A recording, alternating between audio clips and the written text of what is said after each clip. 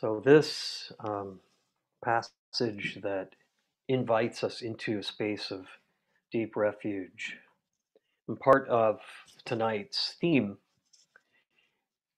of renewal, uh, what I like to actually call perpetual renewal, because when we are abiding in a place that is mindful and present and at ease, ultimately simplicity, in ultimate simplicity, effortlessness in abiding in this way, that the present becomes an eternal experience. It becomes that which we encounter to be the truth of every moment, that the present is eternal. And when we remember, when we remember this this presence of the present, our own presence within the present,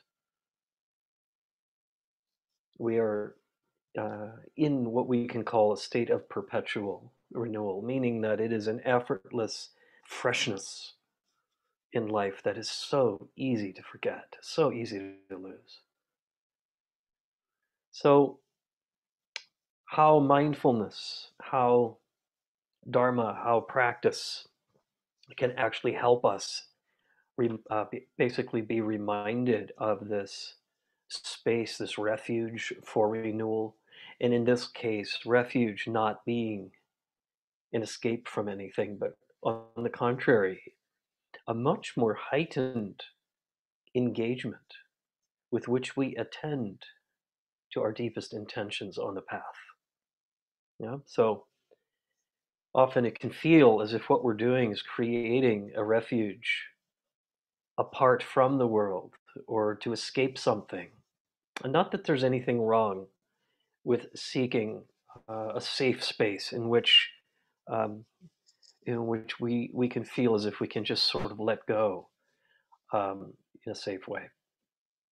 But also here that refuge also means a place of renewal and cultivation, a place to attend to all things internal, to attend to the energy of our lives, and to fully embody the present and possibly embody the teachings along this path that we're on. So for tonight, what I thought we would do is see how, if some of you have been in this place of busyness, maybe it's been a joyful weekend, maybe you've had a lot of activity, a lot of family, um, maybe you've been protesting. I hear there were some magnificent protests in Plymouth on Thursday. So wherever you have been, um, it may have been quite active. Maybe it was restful. Either way, I think this is a good chance to sort of look ahead, perhaps, while we're trying to be present, and looking ahead at things like Advent, Hanukkah, Christmas, the solstice, perhaps the winter itself. Maybe it's none of those other things, but just the winter.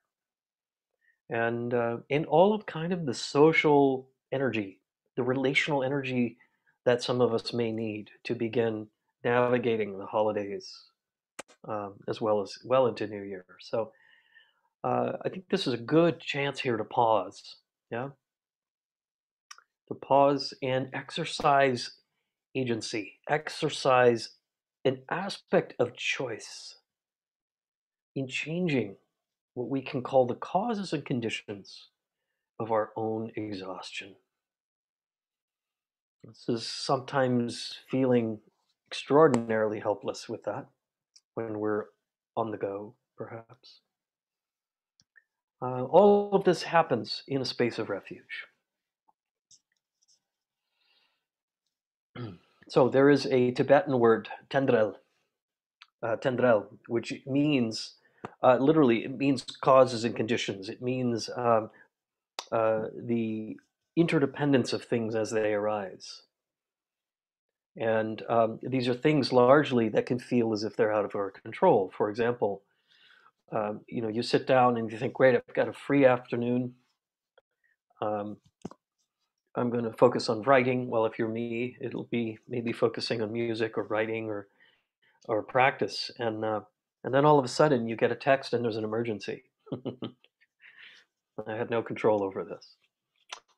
And it's something you are really called to attend to. So all of a sudden, we go from a space, a place of spaciousness to a place of effort, of engagement, of being back in this active state. Much like the form of green Tara in Tibetan Buddhism. Green Tara is the bodhisattva of boundless compassion. She is that refuge of protection when we encounter suffering. And if you ever see pictures of her, sometimes her foot is is placed on the ground. She's not in full Padmasana, right, the lotus posture, but one of her feet is generally, if she's in a seated position, is on the floor. Sometimes her hand is here. You can see her just sort of casually seated in such a way. And the reason her foot is on the floor is because she is at the ready. She is ready to spring into action. She's ready to come to us in this beautiful form of the divine mothering feminine energy that protects us when we are in suffering and brings us this boundless form of compassion and guidance as well. And with white Tara is another form of Tara who is there to bring us a sense of renewal, if you will, longevity. Longevity, not just long life, but some of you know I teach at the Extension School course at Harvard, course on mindfulness, meaning, and resilience, and we talk a lot about resilience. I feel as if resilience is really another quality of White Tara. She's training us how to be um, responsive and energized, right? And continue to find endurance in our lives. So, yes, she's there also for spiritual guidance when we're confused or we need discernment, when we encounter suffering and the mind gets cloudy. So, anyway, the green and white Tara are manifestations of the tears of Avalokiteshvara, the bodhisattva of great compassion, who basically weeps for us when we suffer, and out of his tears come green Tara out of the right eye and white Tara out of the left. So it's a lovely, lovely image. So all of these figures are largely qualities we embody. And these are qualities that we have within us that are so easy to kind of lose sight of. This is why these images, when we practice with Tara in whatever form, first we visualize her, or really any deity in Vajrayana Buddhism, above us, radiating light, taking that light into ourselves, into the heart, ultimately dissolving that being into white light, taking her into ourselves, flowing that through the body, and then we become Tara. We embody Tara. What we're doing is activating the energy and the love, the compassion, the radiance of Tara, all of her qualities we already have within us. We're just opening them. Yeah. So another form of what we can call refuge. And intentional. Being intentional. Being intentional. Now, part of this is, we are sort of instructed and encouraged to have compassion, um, boundless, boundless compassion. And there is this very strange term called compassion fatigue. Actually, and some of you, I know Cliff, you're nodding as a priest. My father, who was a Lutheran preacher, um, he I think he reveled in his compassion fatigue because he never seemed to be tired of getting tired of people.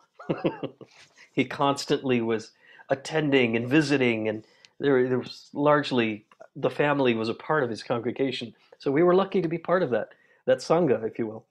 So I'm not making fun of him. He was a very lovely man, but in any case, um, here's the thing: if we need renewal, and we've been attending to so many others, We may feel this thing that we call compassion fatigue, but ultimately, there is no such thing as compassion fatigue. And I can hear it now. The therapists on this call are like, oh, you've got to be kidding me. What, are you kidding? Yeah, no, I'm not kidding. Compassion is not fatiguing. Compassion, in its purest form, is energizing. It is exquisite and fills us with vibrant energy, with vitality. So, why do we get exhausted? It's not the compassion that's the problem. What is fatiguing us? It's all that we bring into the compassion. That is not compassion. It's the expectations, it's the worry, it's the resistance, it's the wounded healer. Yeah. It's the part of us that needs to see an outcome when we're being of benefit or striving to be of benefit. It's the part of us that fears death if we're going to the bedside with a compassionate motivation to someone who is dying.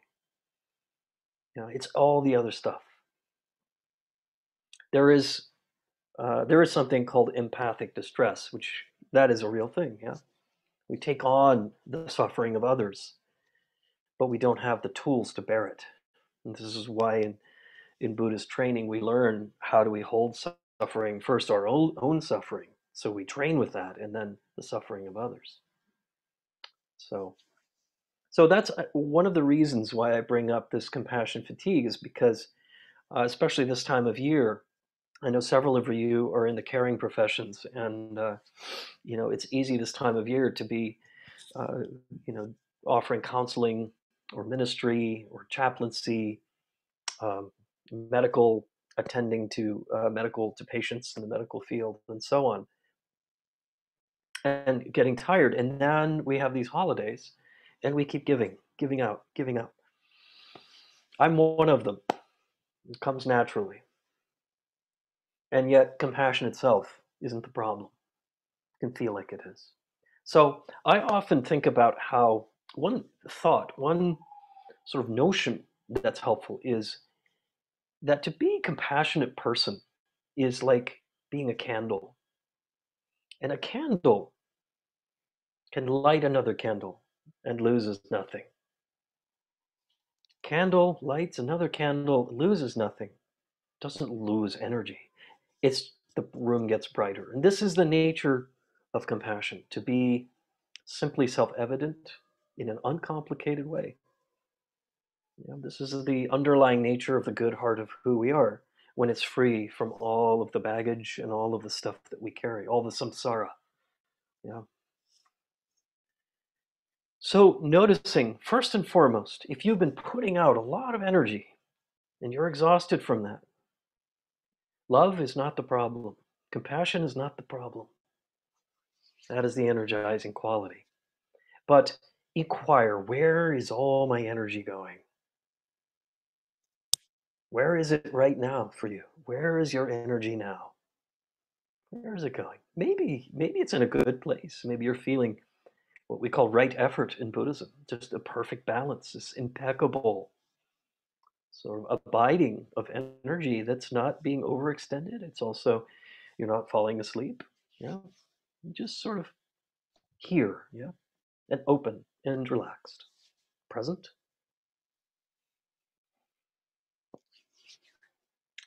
So this question of choice is whatever causes and conditions have led to feeling depleted. Often we may feel engaged, we may feel joy, we may be energized by all of the things. Stress isn't just about bad things, right? It can also be joyful things. And then when we stop, what happens? All the air goes out of the tire and we crash, we check out. Yeah. We're going from one extreme to the other. So part of what can be helpful in this notion of perpetual renewal or the eternal present that is always fresh, when there is no striving and no trying, but simply abiding and being responsive in a mindful way. This is, of course, the ideal in our practice. Yeah, it doesn't mean we can do it all the time. but it's always available, even if we don't take advantage of the situation. And so this is where choice comes in, seeing that the causes that lead to our exhaustion, this notion of tendril or pratitsamutpada in Sanskrit, the 12 links of dependent arising, causes and conditions, all things are there because of so many other things. Yeah. Rather, letting go of the effort, moving from effort to exhaustion, also letting go of the things, of all that immense amount of energy that goes into holding our thoughts together, that goes into reactions internally to what we experience.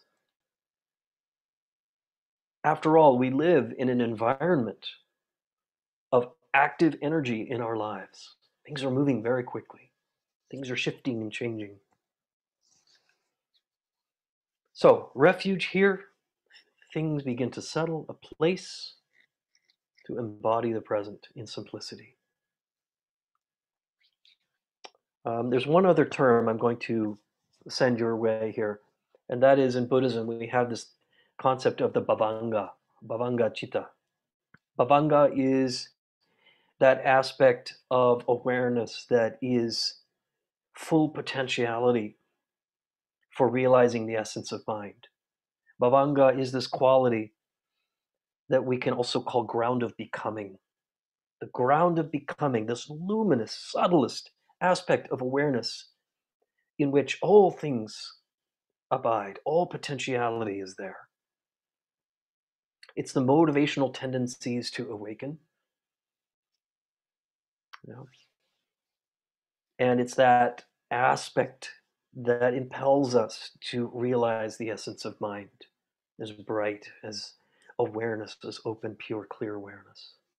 Bhavanga chitta, extraordinary, and yet so natural, extraordinary in what it offers us when we release into that quality. We're going to practice this in a moment. And so part of this is relinquishing the density, the negativity, the overstimulation on the other end, the sensory, the need for stimulation, for sensory pleasures to feel some kind of aliveness back. What we might call hedonic kind of qualities, as opposed to what the Greeks called eudaimonic or eudaimonia, this quality of inner flourishing, of joy, of well-being that doesn't depend on external stimulus, but rather comes from what we bring to the world in a good way, that our flourishing depends on those around us flourishing too.